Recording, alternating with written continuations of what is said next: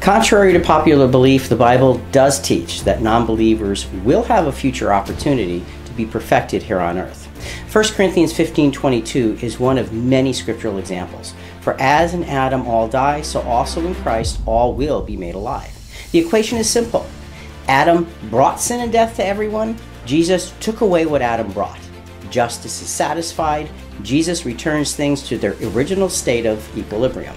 In a recent podcast, we observed that this likely provokes many questions. How does canceling Adam's sin work practically speaking? Is this an invitation to heaven? What about the day of judgment? While not a heavenly invitation for non-believers, it is an invitation to perfect human life like Adam had. It's an invitation and an opportunity because every human being will have a say in the matter. The 1,000-year day of judgment provides a time of testing so every resurrected person can earn life by learning and adopting God's righteousness. Look around our world today and this seems ridiculous, impossible.